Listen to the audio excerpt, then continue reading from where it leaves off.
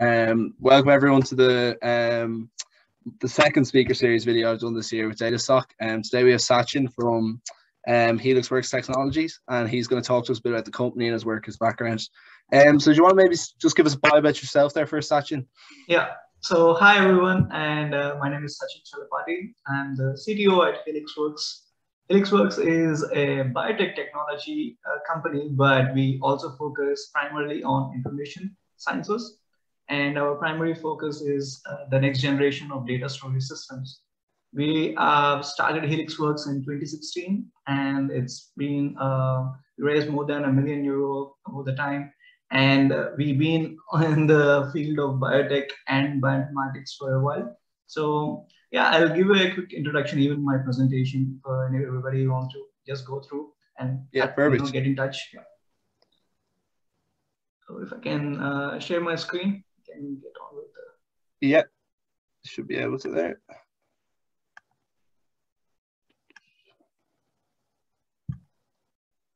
I think so.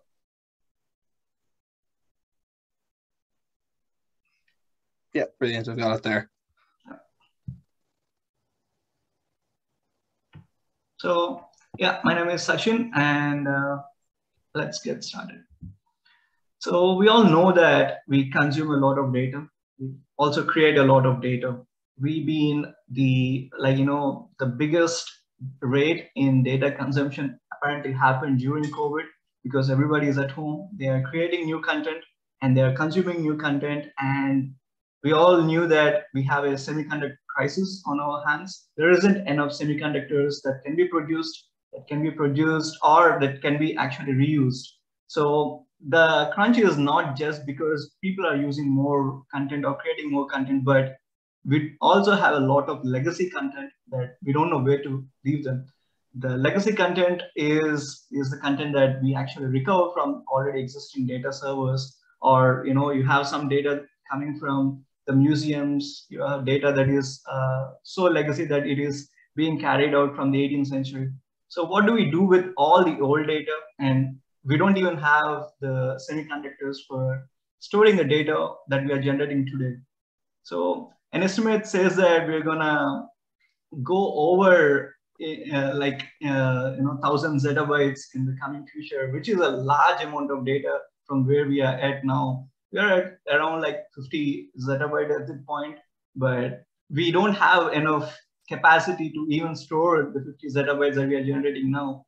There is no system, or there is no hardware or a platform that people can use or apply for the data that we are going to generate, as we are seeing that semiconductors can only go till a point, and we are already at that limit at this point.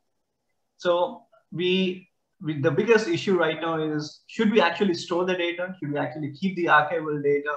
Or should we just dump the data and forget and move on? What is the best way that we can go forward? Because there is no way, like the current estimate, that we can actually keep all this data that we are generating. So let's go back to what are the primary devices or the platforms that store data at this point of time. We have hard disks, which is based on magnetic tape, and we have flash devices, which is based on semiconductors and silicon. So right now we can see that it's been a marvelous year going with the Moore's law. We've been churning more semiconductors, decreasing the size, increasing the capacity, having the 3D NAND type of storage, where we are not just increasing the planar surface, but also in the 3D level. So we've been improving over the decades, but we can see since 2010, 2015, the big iPhone, the big Mac, the big consumption revolution, we've been actually plateauing. So we've been crunching every bit and piece of the semiconductors that we can produce, every bit and piece of the tape media or hard disk devices that we can actually produce. So every device that can be produced is actually being manufactured. We don't have a large demand, and there isn't a platform that can actually come and meet that demand, or there isn't a platform that can actually resolve this demand in the near future. So we have, a biggest, thing in business is when you have a huge demand and there isn't enough production, there is some innovation that is needed. There is some platform that needs to be invested in. and investigate it, so that there is a way for us to look into the future and say that maybe this is a way that we can actually catch up with the system, catch up with the need that we are having. So the need, again, to simplify, we need a material that is compared to silicon, that is comparable with uh, tape devices, that is ready to use, that we can actually access this material, actually is able to refine this material in a way that we can use it. And it also needs to be cutting edge. It needs to be having properties that can be worked upon, that can also be improved on where we are at, because silicon and transistors, the semiconductor industry gave a lot of cutting edge compared to older devices like tape or magnetic devices, or even punch cards. So there is a big revolution in transistors. So that gave us a big edge, and that made us make devices for 4 decades. So you also need a material that has this edge, that can actually make things better, not for today, but also for the time to come on. And it also needs to be compliant with the industry standards. So there, like since the 60s, there isn't much that has been changed in how we work with data. We need to write it, we need to cut, copy, paste, we need to work it, we can delete it, and we might be able to recover it. So the platforms are, the systems are the same since the 60s, but we have changed how we work with it, how fast we can work with it, and how we can improve upon the industry standards.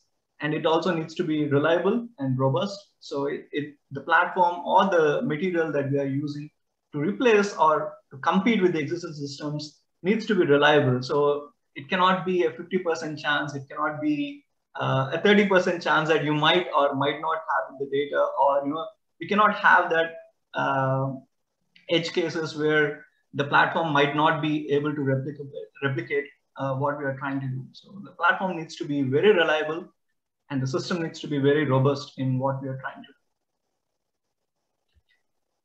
So we took this challenge, we at Helixworks saw this challenge and felt that there is an opportunity, because we come from a biotechnology perspective and we studied DNA and all its miracles, because this is a system that life has used, and it's a 4 billion year system where every cell since then has cut, copy, pasted, and recover the data and use this data. It is a codex of life. It is actually the original data storage system that the planet ever made. So we felt that it should be like there should be a way to take advantage of these protocols, to take the whole system of a cell bit by bit and try to replicate it in an environment that is outside the cell. Can we use the system? Because honestly, the whole platform reliability is proven. It's proven beyond a doubt. So we need to think about the system, and this is a system that will never go out of fashion. Since humans will be there for the millennia to come, the DNA will be coming along with them. So this is not a system that you can think about, oh, this is like an old punch card you need to replace with a new magnetic drive. This system, this platform never will go out of fashion. And the storage capacity is exponentially greater than current semiconductor industry. It can store up to 215 petabytes for each gram of DNA. That's really amazing compared to a normal system. That's something that we actually need today, but unfortunately we don't have all the things to work with it at that scale. Yes, DNA has 215 petabytes per gram, but how are we going to make sure that you can actually operate at that scale of DNA? That is the biggest challenge. And DNA is also very reliable and very robust. It has a shelf life of more than 100 years.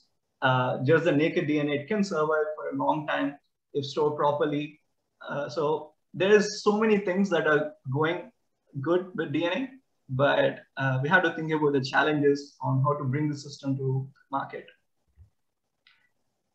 The biggest challenge is, can we actually control DNA in vitro? In vitro means it's outside the cell. When you take the DNA outside the cell, when you remove every mechanism that it has evolved with, say the proteins, the enzymes, the whole system of how a cell works, if you take everything outside a cell and put it in a petri dish and say that, this is the DNA that we want to work with.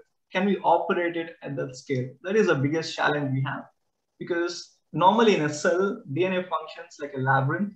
So it's not a single unit operation that we imagine in a computer where it's a single operation with a bit. You write it, you read it, or you erase it. It's not going to work the same way, because DNA is like a labyrinth where it's more like a car engine where different gears need to turn at the same time for one function to happen. This is a transistor 2.2. The complexity of DNA and how it works within a cell is very, very unique, and it's not easily replicable with when we are working with it outside the cell. And because it's so complex, the generalization of parallelism, where if you can work with one system, make 1,000 systems of the same and it will work better. So it's the challenge of parallelism, and making that same unit operation in a big scale is also challenging, because DNA cannot usually operate like a unit operation that we see in a normal standard data systems. So coming to what we actually do at Helixworks, how do we tackle this challenge? Because we all know that DNA has the great properties of how it can tackle the data storage problem, how we can hold so much capacity and hold so much promise. But when we see the challenges, we have to focus on the main parts on how do we take these unit operations outside the cell. We take this simple cut, copy, paste, and sequences that happen in a cell, and bring it outside the cell. How do we do it in a normal platform, like say a silicon wafer? How can we replicate the same with DNA? And we take that challenges, we use enzymes. Enzymes are the primary operators in data science that you can think of the same as a synonym for life. So in cells, the proteins, the enzymes work with the similar operations. So we take these enzymes, these proteins outside the cell, and try to replicate the same operation that they might be doing in the cell. So that's our primary focus. That's our primary research, where we try to innovate and get new ideas and build new devices to work around that.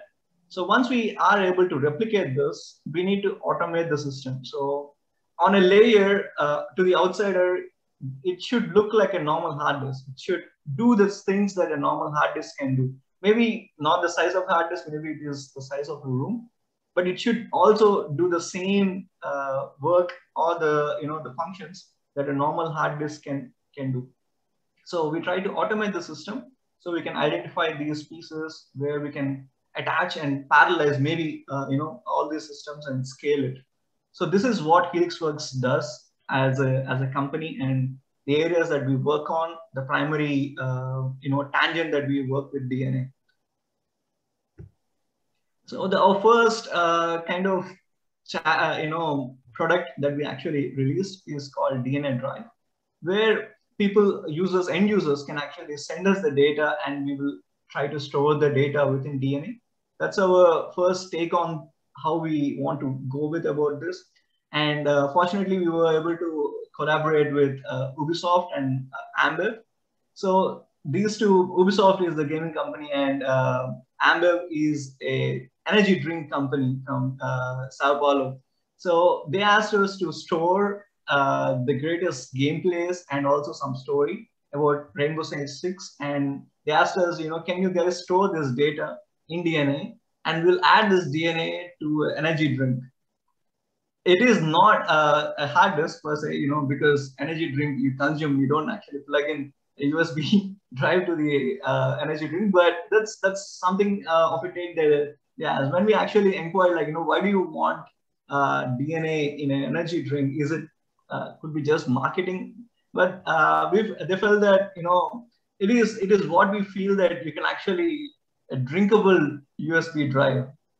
We didn't really get the point, but they felt that it's what every time anybody sees that it's a link, it's a tweet, but why not a drink? Why not a drink can actually give you the data? But we felt it was an interesting collaboration, so we took the data from them. It was around 3 kb, which is not a huge amount of data because it is just hyperlinks and some story. And we converted them into DNA code, ATGCs. And with our encoding schema, we again started to synthesize base by base, and we were able to store all that data. And because it is DNA, you can replicate a small amount of DNA using a PCR. So even if you have a 1 microgram, you can make a gram of DNA of the same product. So we manufactured almost 5 milligrams per Amber, and we shipped them the DNA. Then they took the DNA and made 250 cans of fusion energy drink. They called it DNA Siege. So each can of the DNA, Siege has, these highlight plays from the esport players and all the story about Rainbow Six. So this is a product. This isn't how we imagine, DNA Drive to go forward, but this is an interesting take on how people think. Many people understood that DNA is not just, something that is very biological, something that is just in a cell. But people try to imagine, okay, DNA can be taken out of the cell, can be replicated, can be actually utilized just as a material, even outside the cell. So that's one of our interesting ideas that we worked on. There were also some other areas that we worked with the same idea, but this was one of the most interesting that I wanted to share. So what we actually do at Helixworks in a very specific scale is because DNA can be synthesized both chemically and biologically. Our take is more on the biological pathway, where we use enzymes and products from the enzymes to manufacture the DNA, because DNA is basically a chemical. You can take the same chemicals and use just the chemical mode to synthesize DNA, but cells don't need it because they already have a DNA from their parent generation or the previous generation. So they don't need to make their DNA, but they need to replicate. It is easy for the cells, but for us humans, we need to make sure that we have a DNA that is made from scratch. So for this, we use still enzymatic synthesis. Some parts are still chemical, even in our method, but we focus in completely changing the paradigm to only primarily enzymatic synthesis as we go on. So we want to make all the DNA from scratch using the enzymes, and we work with polymerases and ligases. These are two different proteins, which polymerases make more DNA, ligases stitch DNA. If you want to minimize the functions, it's pretty simple. And we also use a repertoire of tools to sequence it, because once you make the DNA, you need to also able to read the DNA.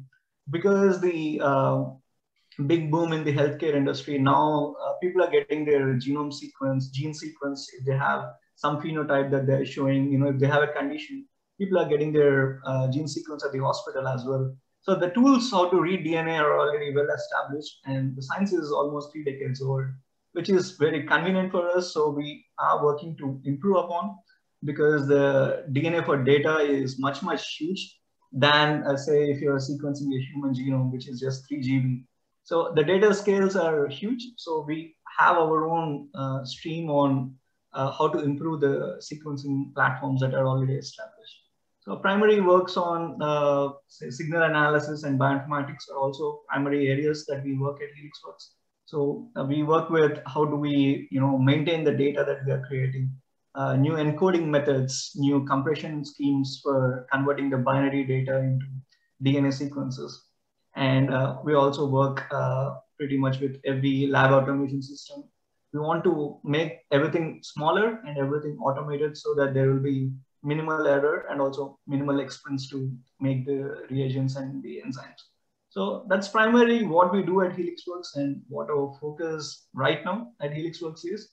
So this is a short presentation on what we do, and so you guys can reach out to us at Twitter or through email, or just visit our website, and we're happy to answer any questions you might have. So thank you. Thanks for the opportunity. Brilliant. Yeah, that's great, Sachin. Thanks for that. A few questions even just popped into my head watching that. So obviously you touched on kind of like silicon semiconductors is kind of the standard, I suppose, at the moment in that field. And obviously everyone knows about the huge kind of struggles with supply of materials for that at the moment. So I suppose that's just a problem that you'll be kind of able to surpass with this kind of alternative method of data storage. Yes, because the primary, the reason why the semiconductor industry is facing a challenge, because nobody expected the boom to be so huge. Yeah. It's very sudden, and the supply chain cannot actually cope up with the demand. And people are looking, not just us, because there are companies in the US. Microsoft is also heavily invested in bringing out DNA data storage. So it's not just us that actually think that there is a possibility or an avenue that people need to think about, but it's actually the industry is thinking, is there a medium to investigate upon, just like how you think about quantum computers, and is it another way to process data? Is DNA another way to store data? It's an investigative, but people are, they're believing more and more because the crunch is so tight, and they don't have not everybody is Apple that, that they can just throw money and get the chips made. So how do we scale? It's a really big challenge. Yeah, and it's certainly like an urgent need, because I think, as you pointed out, that need for kind of data storage is just exponentially growing year on year. So is, aside from, I suppose, one of the main challenges then is just making a kind of user-friendly interface for consumers, where it's not them having to look at what they'd see as kind of actual DNA and making it more familiar to them, to the similar hardware they have at the moment. Yeah, so the interfacing is actually a pretty big challenge for us, because none of the systems have been built. All the systems that you see in a USB or anything has been built from, say, the 60s. But we have to find an interface that, okay, you still get an output just like a normal hard disk, but how do you make sure that all the internal parts or the robotics or all the unit operations can be operated with DNA? And DNA is usually operated in liquid medium. So it's something unlike what we use, but I think it's a challenge that we need to actually tackle. But it's an interesting challenge to work upon. Yeah, absolutely. I know probably for a lot of consumers, and even myself, who don't come from a kind of biotechnology background, it's quite a hard idea to grasp. You know what I mean? That it's actual DNA that would be storing the data. So I think outside that, from a general view, I want to ask you a few questions on working in a startup, and how you find that on a kind of like day-to-day work. How would you describe it for yourself at the moment? Or I think I would always even like going back 10 years back, I would always prefer being in a startup. Even now, I always want to be in a startup, because I think it's some days you feel that okay, things are not gonna go really good, or there are challenges, because you are trying to tackle something very interesting, very challenging, but also very rewarding when you're progressing. So it's good, and I feel that Ireland has, as a country, do have the startup structures and the foundations where people can come up with an idea and get supported for time being, and also get accelerated if the idea is good. So it is challenging for me as well, but I feel that it's a good idea to work upon, and it is gratifying when you get the rewards and people feel that okay, this is actually having a potential. So the take is it is a rewarding experience for me. yeah, no, absolutely. Because I'd say a lot of our members are probably in a similar mindset, where they're weighing up getting into something that maybe they're passionate about, would like to develop an idea like that, rather than kind of just going into a already established business and kind of just being a cog in the machine there. Yeah, it's there's so many ideas still to be discovered, so there is always room for new ideas. Yeah, absolutely. And I suppose, is there any kind of maybe just general tips you'd have then for people kind of considering following a path similar to yourself? I would recommend always team up, because I wouldn't be able to do this without my best friend Nimesh, who's the CEO of the company, and we've been friends for almost more than a decade. So we've been working on, we've been mates, best friends since our bachelor's. We went to Sweden for our masters together. Then we were able to, think about it, ideas and, start up. So if you have company, you can always rely upon one another, because it is very challenging environment. It always feels that you can, why not do something else if you don't have somebody that actually can push you. Say that, okay, sometimes he feels the same, sometimes I feel the same. So always, the team is the crucial part in the startup. If you build upon a good team, it doesn't matter if your first idea fails. You can always, team up to another, great idea. So I always feel that, if you have a good team, always, build it. Yeah. Don't do a lone wolf, and try to build everything by yourself. Team up, you'll be good. Yeah, certainly, because it sounds like it helps you through the kind of challenging and difficult times, which you're always going to have in that sort of environment, pushing through challenges. What in particular attracted you to Ireland for a startup? I feel that Ireland is maybe it is also due to Brexit. The day we arrived, it's also like Brexit might happen, might not happen. Yeah. But the interesting space, Ireland is it is well connected to the west and the east.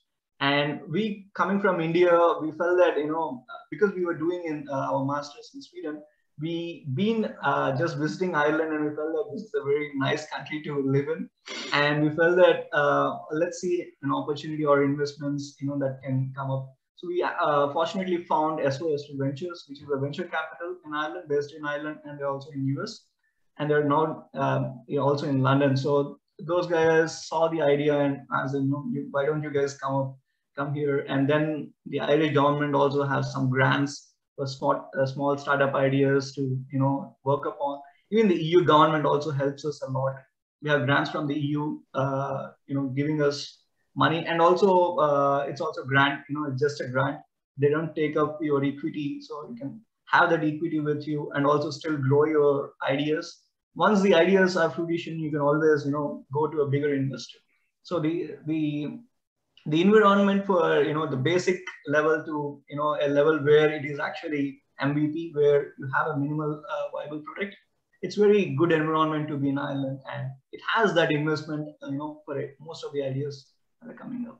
Yeah, I understand what you mean, and I suppose from a technology perspective, you're happy that you have the kind of grants and the funding organized, so you can kind of just focus on that rather than being worried about the liquidity and the funding your research. No, so that's brilliant to hear. That's about all I have. Is there anything else you'd like to add before you go? It was a brilliant presentation. Thanks for that. Thank you. I would ask, if anyone has any ideas, or if they just want to touch base with me, it's also fine. So just visit our website, and if anyone got anything to say, please let me know.